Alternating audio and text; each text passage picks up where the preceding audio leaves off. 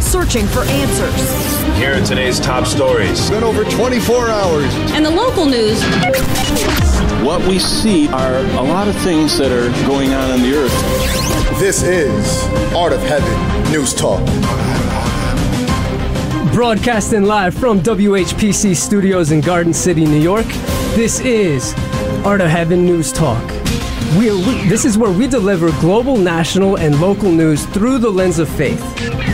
I'm your host, Johnny Brumit, and joining me today are my co-hosts, certified mental health first aid trainer Carol Doody, tech whiz and former storm chaser Dan Bartucci, and radio media personality Arnold Koekoek. If you want to join the conversation, you're always welcome. Lines are open at 516-572-7440. That's 516-572-7440.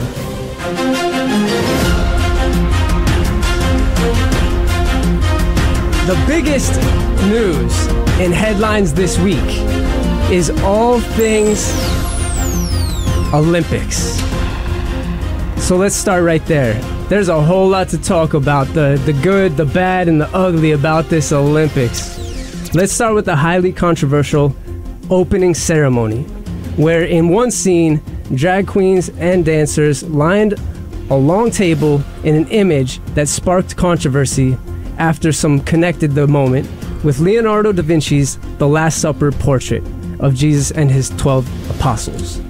It looks like, to me, I was just looking around every day this week, and it looks like there is just so many people. Everyone and their mom has chimed in on this. So here's a few of those responses I'd like to share. The French Bishops' Conference issued a press release criticizing the performance. It read, in part, the ceremony unfortunately included scenes of mockery and derision of Christianity. The release also said Christians had been, quote, hurt by the outrageous and provocation of the performance. U.S. Speaker of the House Mike Johnson wrote on X that the drag show was shocking and insulting to Christians, before he went on speaking about traditional values and quoting the Bible. Even Elon Musk wrote on X, that's not a surprise, extremely disrespectful to Christians. The Olympic artistic director, Thomas Jolly, said in a media briefing, "We wanted something that would unite people. We didn't want anything subversive." And there's also influencers out there like Andrew Tate, who's actually Muslim himself, but was seen protesting on behalf of Christians over this. Thought that was pretty wild. And the last response I'll share is Harrison Butker's tweet on X, where he wrote, "Do not be deceived. God is not mocked. For what things a man shall sow, so also shall reap. For he that soweth in the flesh, of the flesh, also shall reap corruption. But he that soweth in the Spirit, of the Spirit, shall reap everlasting life." Good for Harrison Butker for pulling out the King James Version, but yeah, Galatians 6:7 is what is being referenced here. Look, as a Christian, it's appalling, right? And I don't know why we feel it's acceptable or how the director can come out and say, hey, we want something unifying, but we are going to mock what hundreds of millions of believers believe to have happened, and a core tenet of our faith, what we find in Scripture.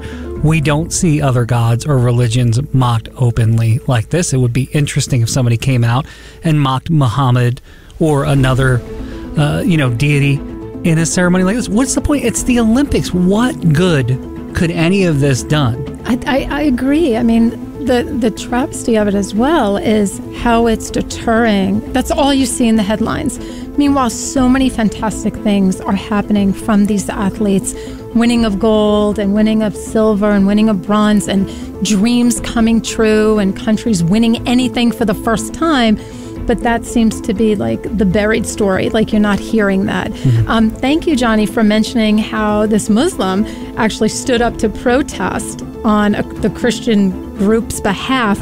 It reminded me of the scriptures, if we don't stand up, the rocks are going to cry out. Right. Right? Like if the Christians are not, at least vocal about this. I mean, listen, Christianity is forgiveness and charity and love, of course.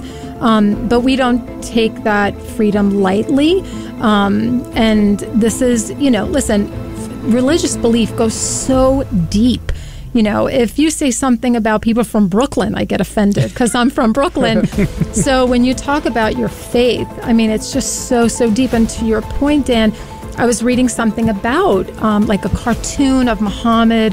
And not that we would encourage that either. We're not saying this is a tit for tat, right? Like we're not saying that either. But there was an artist back like in 2007 that depicted something. Yes. The guy had death threats. He had like $100,000 like bounty on his head if someone murdered him. People were killed for that, though. People at that publication. I can't remember. It was Charlie Hebdo, right? But yeah. Now I'm not saying as Christians we have to live to what we're called to do, which is is to have that. But it would seem, and several of the news reports that I saw, one of them included the interview of the artist who created this. And again, there's so many different things coming at us that doing this Last Supper thing is a possibility that's what he was going for. It looks like. Well, it was actually quite strong that they were going for this, right? The lady that was sitting in the center posted on her social media the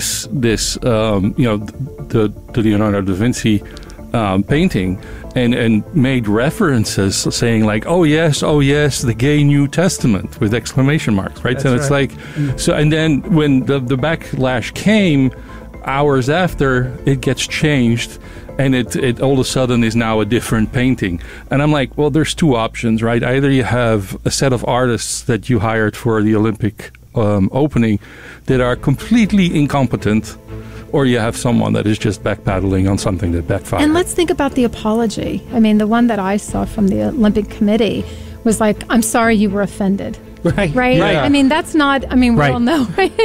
That's not it's kind of marriage 101, how you don't apologize. You just took the words out of my mouth. If my husband said to me, I'm sorry you were offended, I'd be like, still not good enough, Wow. And that's part of it too. It was like, I'm sorry what we did offended you. It wasn't, listen. And maybe just to pony up sometime and be like, we blew it. Like, all of us were hyped up about this idea. We didn't realize it or whatever. Like, Arnold said, like, it's pretty clear, but maybe not. Listen, I don't know about you, I go into the cupboard 6 times looking for the can of chickpeas and it's right in front of me and I don't see it. It's quite possible. You're all hyped up. There's a lot of details. There's millions of people that you missed it. Just admit that. I think that would have prompted a heck of a lot more grace than what they got. Offense taken. And by the way, I think I actually missed that whole part. I was enjoying the opening ceremony. It was kind of cool. The boats.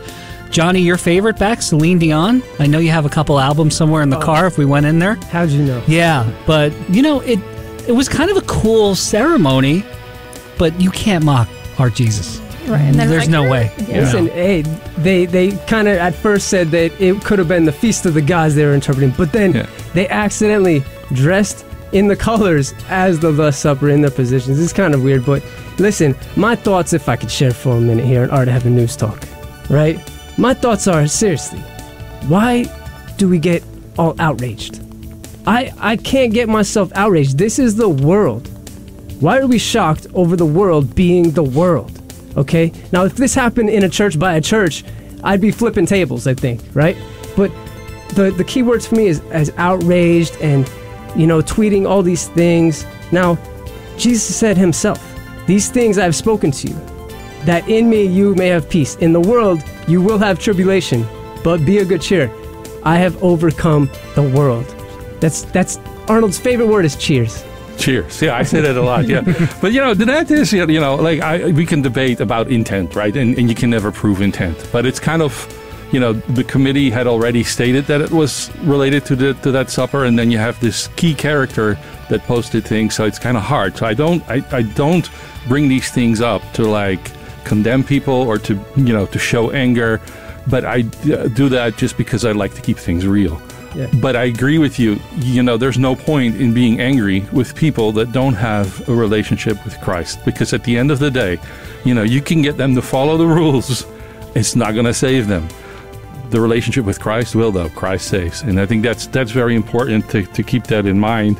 And then, obviously, none of the mocking is a surprise.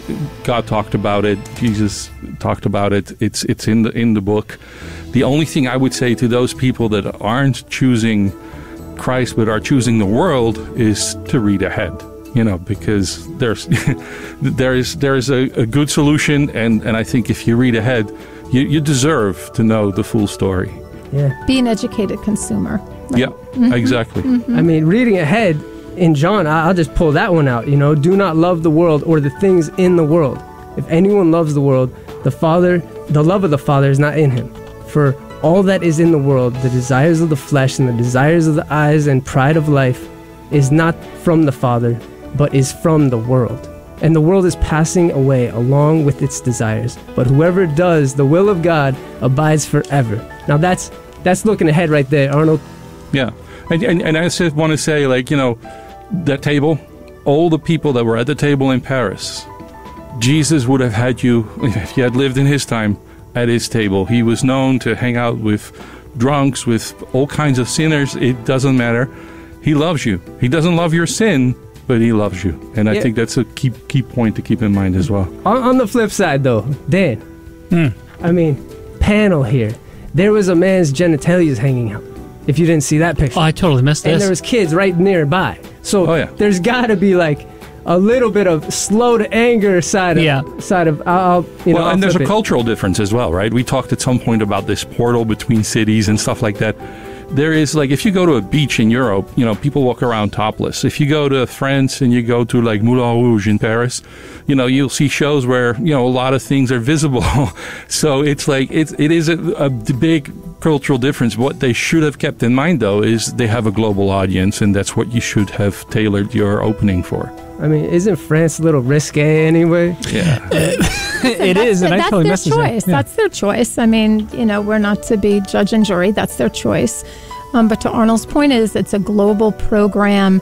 There's kids watching it. There's parents watching it. There's people watching it. And, so just keep that in mind. I did watch the lighting of the ring, and I thought that was amazing. That was pretty cool. They handed the torches off, and they lit the ring, and it fueled a hot air balloon, which took off, right?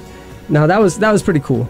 And Celine Dion was great. I'm so happy for her. I know she's dealing with some significant medical issues. She's not been on a stage for 4 years, and she works so hard. I've seen some videos of her condition, stiff person syndrome. So I applaud her in particular. And then again, where is all of that compared to this other stuff? Yeah, this got buried. There was a neat one I liked. There was an Italian athlete who, in the process of either waving the flag or while he was on the boat during the opening ceremony, his wedding ring fell off, and he wrote a poem publicly to his wife, and he said, "Let's take your ring and throw it in there together, and we'll get married together." Sweet. Yeah, so there's better. Yeah. Again, why do you show up and mock Christ in this? There's just no reason. We could have all had a good time. Hey, there's a lot of symbolism. One cool thing, I don't know. I'm just into this book of Revelations type of you know what I mean? Maybe it's the little kid Johnny in me, but there was a pale white horse that was raced across. Now, I was watching some YouTuber and they were saying that it could possibly represent this verse in Revelations that said, "I look, and therefore before me was a pale white horse. Its rider was named Death, and Hades was following close behind." So there's so much to talk about this thing. I'm not trying to get too crazy and say that this is the end of the world. The Olympics is bringing on the end. But there is stuff that broke as of last night that is a whole nother segment in this story that we will briefly share on. Arnold, can you catch us up? Before we go there, right, I do have a question, right, and maybe you can help answer this. Why would the LGBTQ plus people want to be associated with perversion? You got me. I ain't touching that. Okay, yeah. But who's to say? But who's to say there are? I think we're adding another layer of complexity by talking about the sexuality of those that portrayed that, or even portraying Jesus as a woman. I think the whole thing's perverse in nature. I don't know why. I think just to make a broader spectacle I didn't see what you saw. Yeah, Arnold, with that. and just a very good point. I don't think all lesbian, gay, BTQ plus people are this way, right? Because the people that I know are not this way. But at the same time, I see on like Pride.com, they're like it's kind of satanic, the comments that are being made. And so, you have the caption there on that website, like, this drag queen dressed as a satanic goddess to read to kids. That was one of the headlines. And you're like, why, right? But then now we can add Paris to this. And then I think, when you're outside, and maybe this is just my theory on it, is like once you go outside of the realm of what God describes as what we should do, the satanic influences have a way in. And I think a part of this is just, again, back to, lacking God.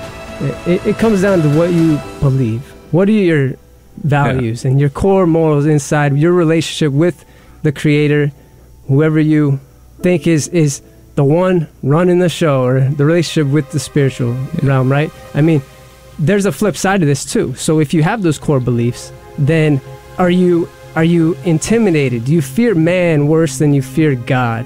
Because a lot of these people, they kind of give that community a voice, but I don't think it's necessarily because, they care. I think they're just fearing.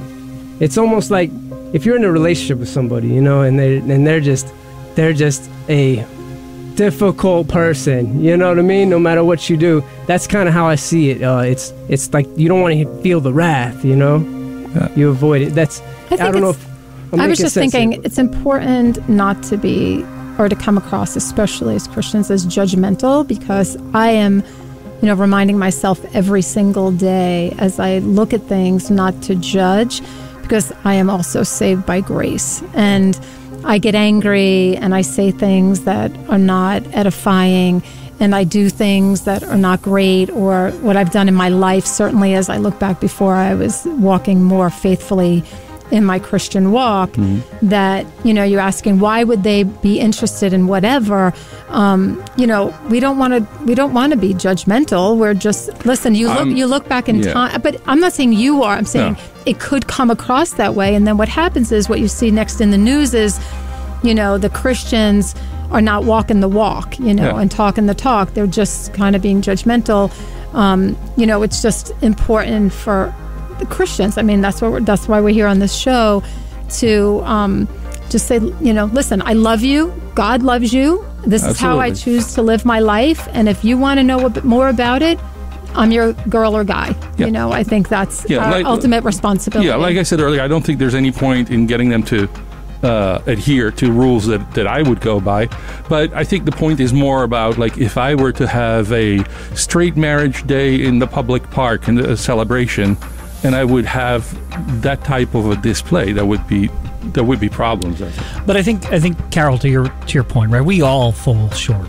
We all are not worthy. We all can't earn what I believe is, in our salvation story. So I think it's hard to kind of put that on the spot.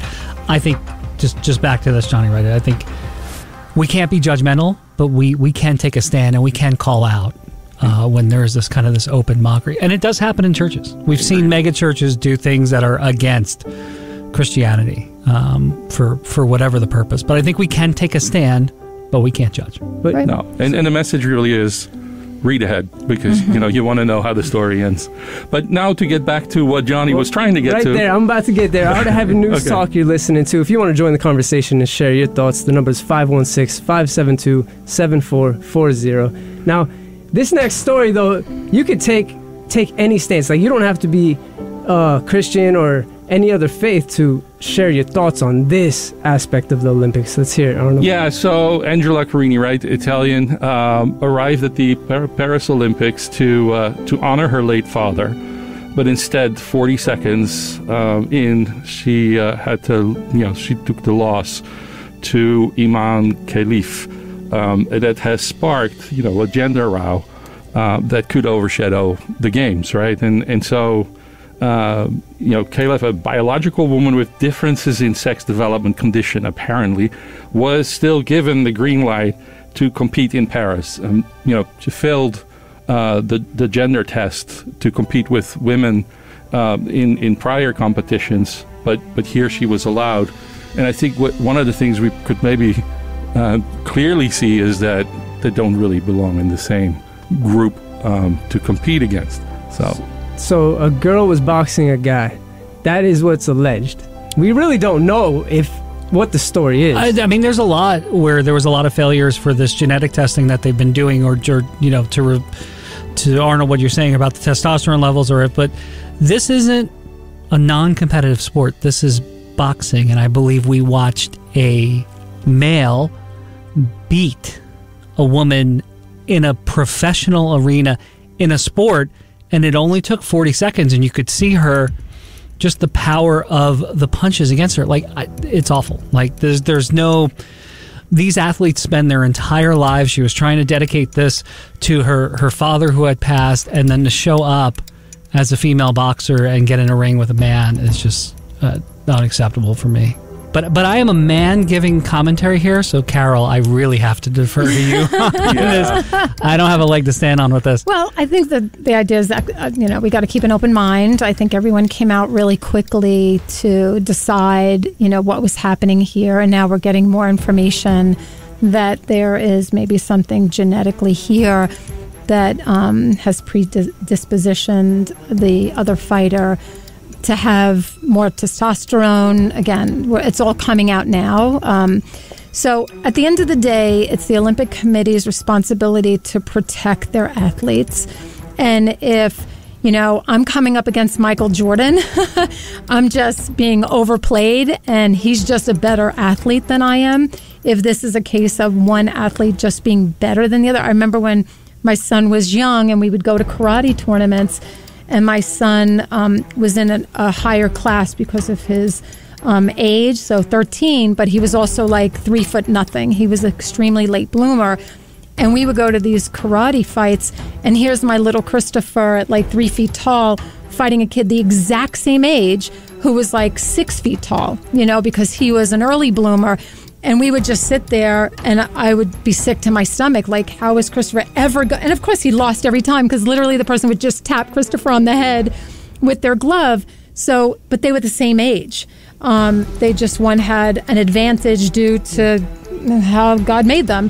So I just don't know, but I understand in prior competitions, this person was disqualified or unable to fight. So if anything, either the rules should be consistent or people should be aware of the rules. I didn't know I was going to walk into this thing and see my little 3 foot kid with some 6 foot person. Of course, the next year that we went, we were fully prepared for this dynamic. Yeah, and I think there is a challenge here. You mentioned it. I think we need consistency. I think one of the things we need is transparency, right? Because it isn't always clear cut. Sometimes, from just doing some of the research in preparation, I'm hearing doctors say, sometimes you can have 2 X chromosomes, and that would result in you being a woman. And then when you have an XY chromosome, it would result in you becoming a man. But they're also saying the Y chromosome enables you to get male genitalia and get the features of a male, but it doesn't always activate at the right time. So then they're also saying that this may not be this is not a transgender, a person that converted. This is a person that has a natural growth. And so was identified in some ways as a woman, in some ways not. The net of it is, though, that the testosterone has kicked in, and so the muscles developed like those of a man. And so how do you now classify that? And I think acknowledging that and being transparent with that, being forthcoming with that up front, I think is key because I'm not athletic at all, but if I'm going into the Olympic Games, there's a lot of investment, training, and money and time goes into that. But exactly my point. But how come immediately after the fight, that country or this person doesn't come forward and say, this is my condition? We're seeing in Olympics where there's other nations been disqualified for sketchy stuff and genetically modifying either males or females so they can compete at this level. That's all I'm saying. There's enough smoke, I think, in this one. There's fire. Again, I know we want to sensationalize the news, but if you watch the fight, it doesn't look right. So if you have this condition, we're also not talking about doping, right? Like back in the day,